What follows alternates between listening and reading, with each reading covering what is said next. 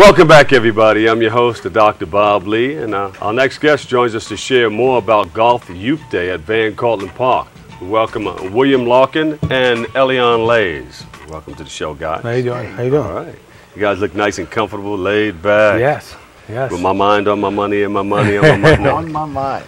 So what's going on? I haven't seen you since the Make the Great Golf Yes. outing. We just showed a little package. Oh, you did show it? Yeah, it was a great event. Everybody had a good time. That was great. It was great. You did a very good job at that. Well, thank you. How did everyone like the facility? They loved the facility. Great. They loved the new clubhouse. They loved the grounds. You guys prepared it well for us. That's good. Thank you. I was over in Europe, man, but I planned to win that thing. He was trying to fly back to They play. said you had skills, so I was wondering if you could get back and win they some call of me those Tiger trophies. Hood. Because he couldn't play, he was working. Yeah, and if he'd have came back, I'd have took off from work, but I just didn't want to play without him. So share a little bit about the golf course and what you guys are getting ready to do with the foundation or with the youth. Well, for the past few years, we've been doing a junior golf day. About 400 kids. I want to thank Bronx Community Board 8. I want to thank the 50th Precinct for helping us out. Also Harlem Golf. It's a great facility. It's a good thing for the kids. You know, we want to introduce golf we want to continue to bring golf into the inner city. I think it's important. I mean, they have a lot of great programs like... Those cameras are not there. Okay. Just me and you. They have a lot of great programs. You know, I'm only behind. not always in front of the camera, you know? Behind the scenes.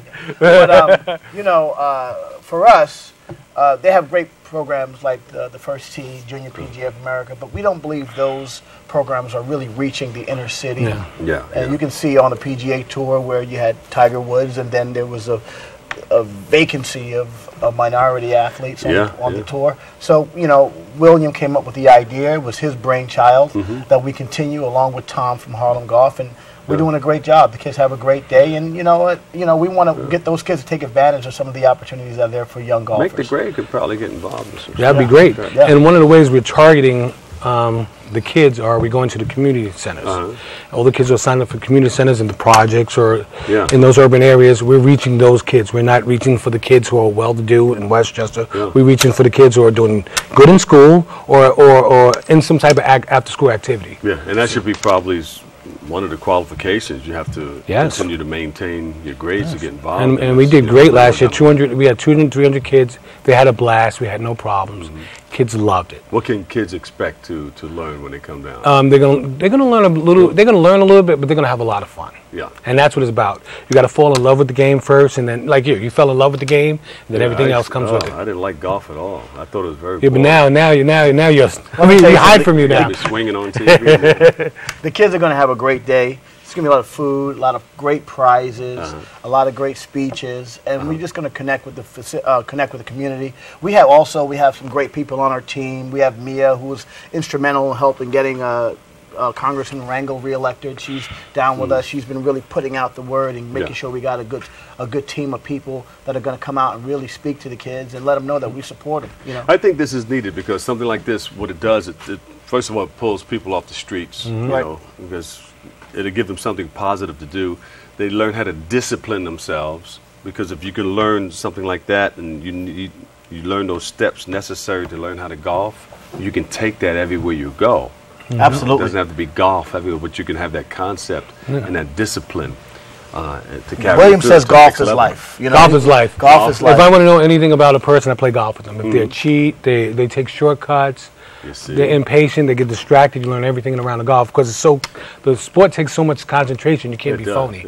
You can't, pretend and be effective. And also, we don't want to forget the amount of minority scholarships. I mean, it's overrun. Scholarships are being wasted.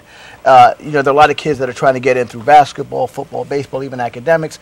But let me tell you something, a young minority man or woman going into college, and he's taking up the game of golf, they're almost giving these scholarships away, and I think it's important for these kids to know. And I think the PGA people, they're looking for people to come up and get more involved because, like you said, I think there's a void. And they showed that on TV, too. Absolutely. The numbers are way down. Way down. Way down. I think that the numbers, they level off from age 50 and over or something like that. Yep. But the youngsters are not getting involved. They were even thinking about making the holes bigger. Bigger, yeah. You see that? Yeah. And the clubs bigger so that kids can get in on the entry level. And then I got a little crown that comes out.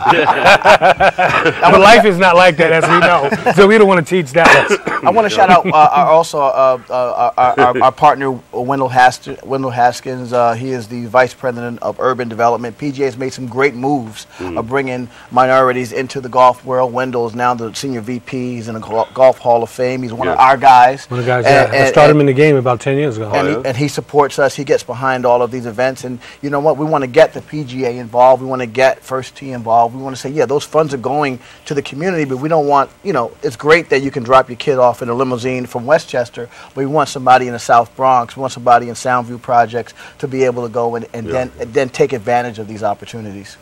And say, hey, I'm from Soundview Projects. That's where I'm from. That's I mean, I was born and raised in Soundview. And I'm from Brownsville, Brooklyn. Brownsville, Brooklyn. And so our connection is I music. live in the 5 boroughs. That's funny. But our connection was music, and then I got into the golf business years back, and Lays jumped on probably about 7 years ago, and he's already a scratch golfer. But number one, I want to give a shout out to Van Cortlandt Golf LLC. That's the company that I manage. Yeah. Great family. They run Forest Park, Douglaston. Yeah. One of the best management companies out there, Forest Golf. They're good people. We go in it for a while, but at the end, they always back me. Yeah. No matter what harebrained scheme I got going. Yeah. So Frank Richards, Michael Taffet, Norman Taffet, they're good people. And that's it. So what will kids get out of this whole thing at the end of the day? We got bikes. We're trying to win them ourselves. We're trying to win the bikes ourselves. Yeah. Tom from Harlem Golf, we bought about 4 bikes. We're going to do a hole-in-one. It's Tom's idea. Great. He says, you normally play a golf tournament, you have a car for a hole-in-one. We're going to give out bikes for a hole-in-one. Good. Yeah, well, of course, they're going to take something home with them other than the bike. What are they going to learn? Well, they're going to learn something that kids don't know about today. Kids don't know about face-to-face conversation. They don't know about friends running outside playing. Everybody's in their phone. Right. We do teamwork. It's not all about golf. Sometimes we do tug of war. We do a little bit of golf. We just mix it up. They just learn camaraderie.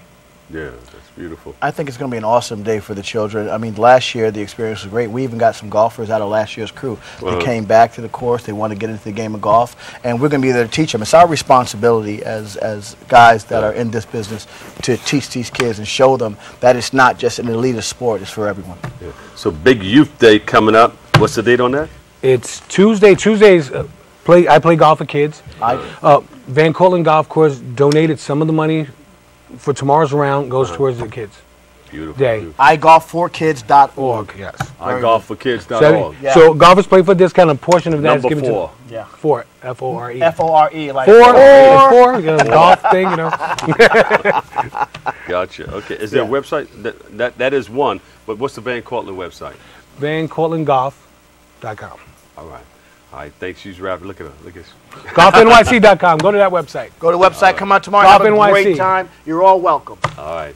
Give them a big round of applause, everybody.